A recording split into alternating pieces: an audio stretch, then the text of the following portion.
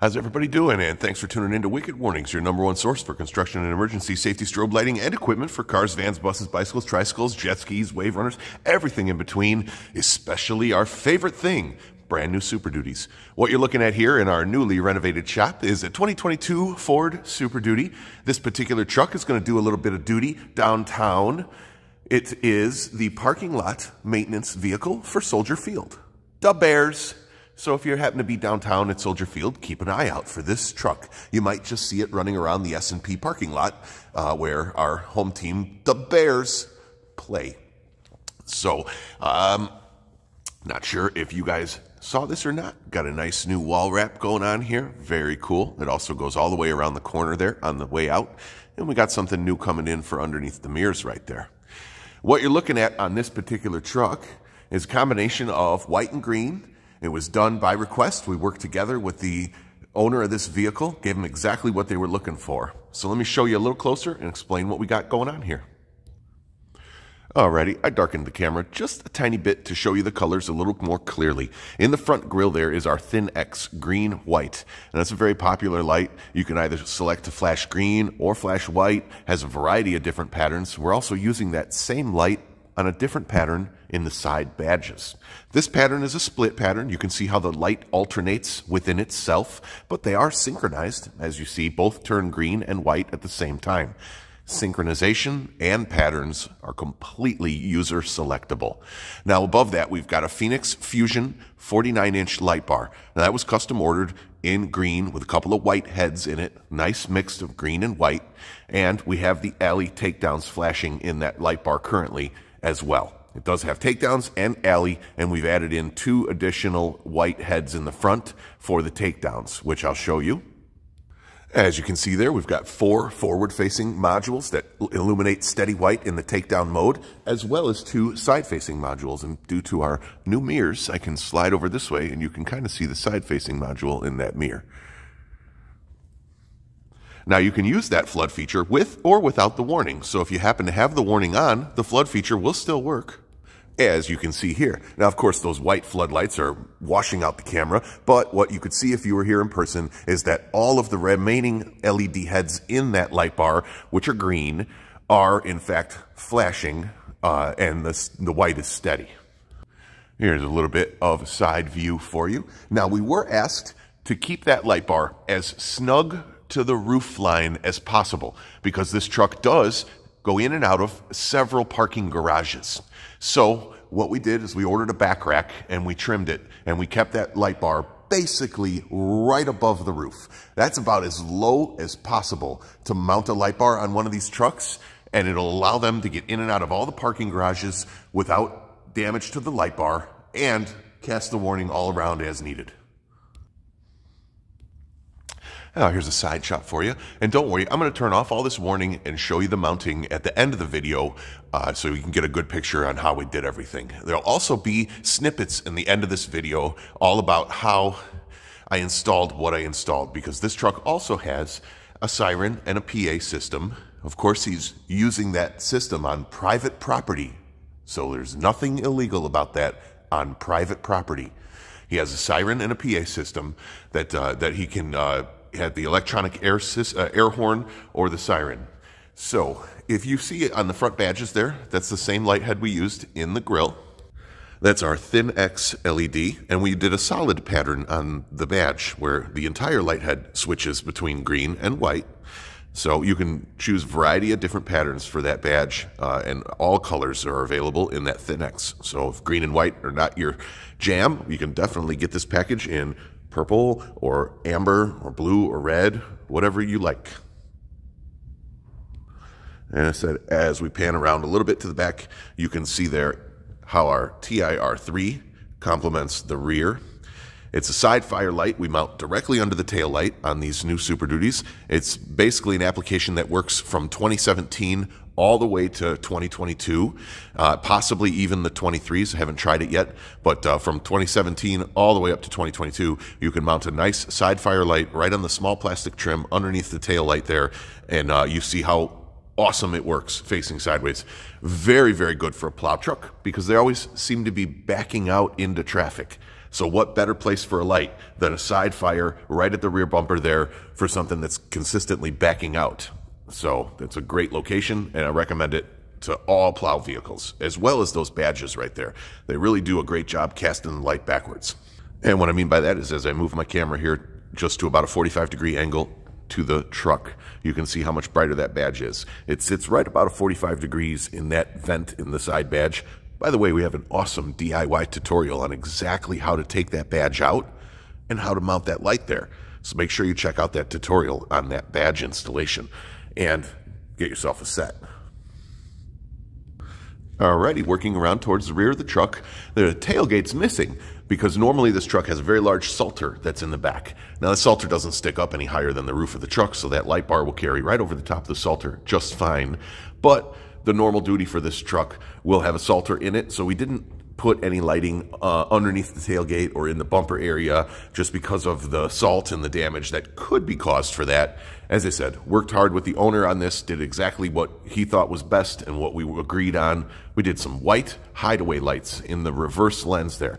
Now, those are side mounted, and they're a little bit of a tight fit, but it is possible. Again, they're side mounted from the side that's closest to the screws, and you have to tuck the wire and fold it really nicely there and be careful tightening them up that you don't crush it. But you are able to put a side mount strobe light hideaway in those taillights. And I don't know if you can see or not, but because we used our Hideaway Duo and our TIR3, they are in the same family of lights, so we were able to synchronize them on that pattern. We were able to X pattern our low dome white Hideaway Duo with our TIR3.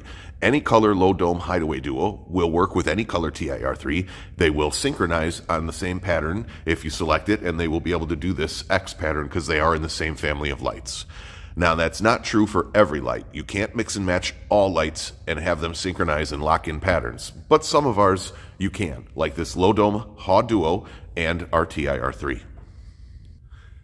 Alrighty, now for those interested in the tech and the mounting portion, this is where we're going to talk about that. That is the Wicked Warnings 100-watt speaker right there. It comes with a nice bail bracket, and we mounted it right to the bottom of the support there, the grill support, I guess you would call it. There's a plastic support member, and it mounts very easily right there. 2 bolts straight down. It was quite an easy mount.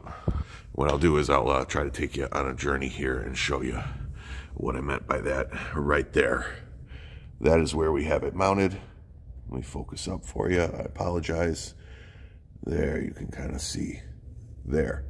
It's mounted basically right there with the included bail bracket and a couple of stainless steel bolts that we had here in the shop. Now, as we go over this way, you can see here our Thin-X. I did clip a little bit of the grill for the wire routing, and we did drill 2 holes pre-drilled into the grill bar here to mount this. So this Thin-X mount will leave a little bit of damage behind if you were to remove it, but this is a snowplow truck and it's going to work. And it was okay that we did this because we wanted to put them lights out a little bit edge and down because the snowplow headlights are going to be up in here. So this puts that light down and out a little bit on a little bit of an angle, so it'll actually kind of be useful while they're running their snowplow. If you can imagine what the snowplow headlights are going to be, they're going to be right above that light to the right and left of the Ford logo, and that way we get that light down and over on a little bit of an angle and actually have some usage of that light. I'll carry you around. We'll go for a little walk here and show you the Thin-X. Of course, I have that awesome video, shows exactly how to do this, and you can see that that light is very flush, doesn't stick up or out at all. I really like our Thin-X light in the badge there. It works extremely well. Now, of course, we are running all of this off of the factory auxiliary switches, so there's not really any switching to show you. We just went to the factory auxiliary switching.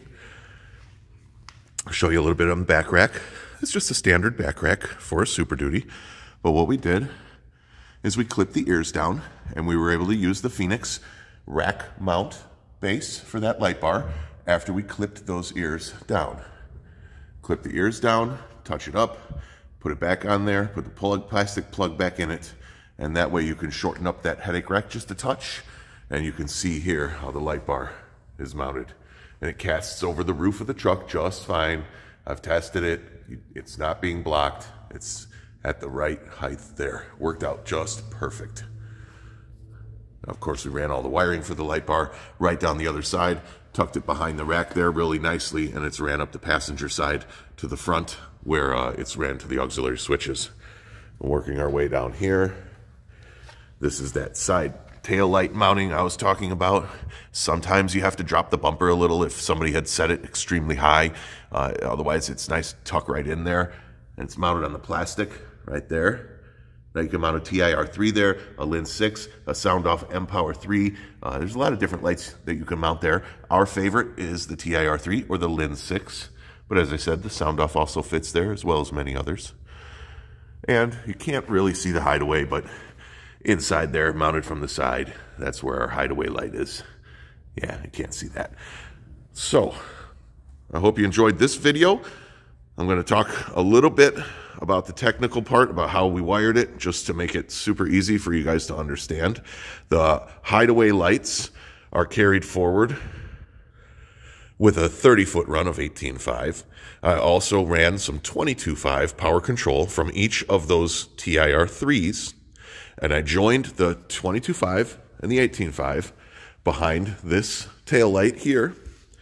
The hideaway base, the brain of the hideaway, is also right behind this tail light, and I ran the 18.5 forward all along the frame. Now, you don't necessarily need to take the synchronization forward. You don't need to take the pattern wires forward.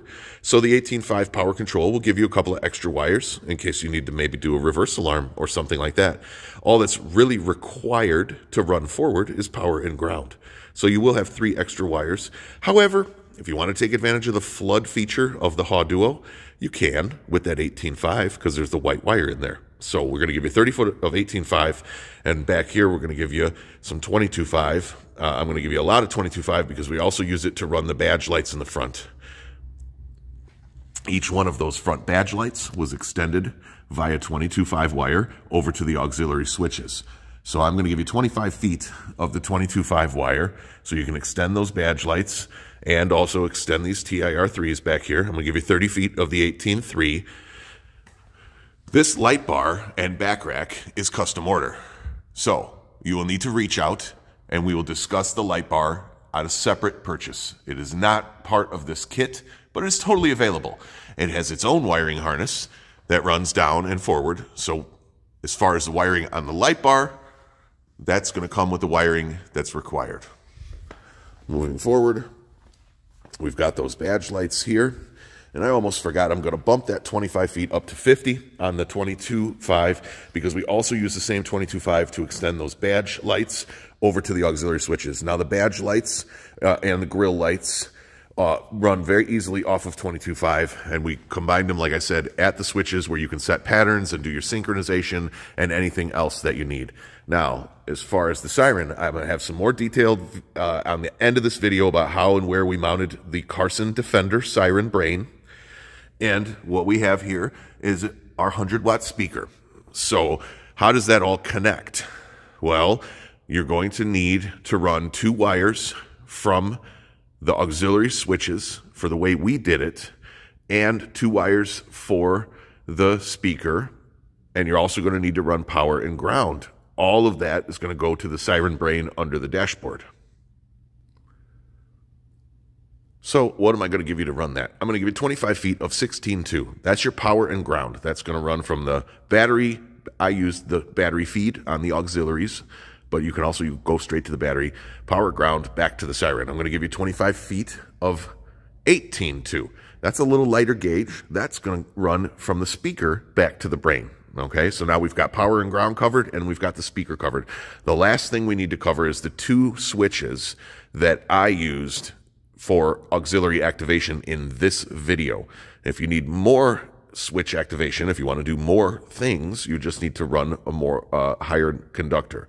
So what I'm going to do is I'm going to put 25 feet of 18.4 in there, and you can use 2 or 4 functions, whatever you want. That's going to go from your switches back to your siren brain. So you get 25 feet of 18.2 for the speaker, 25 feet of 16.2 for the power ground, and 25 feet of 18.4 for the controls that are going from the auxiliary switches back to the siren brain. And that's how that's all going to wire. Thank you for tuning in to Wicked Warnings. I hope you enjoyed this video. Any questions or comments, be sure to drop them. I'll try my best to answer them, and we'll see you on the next video.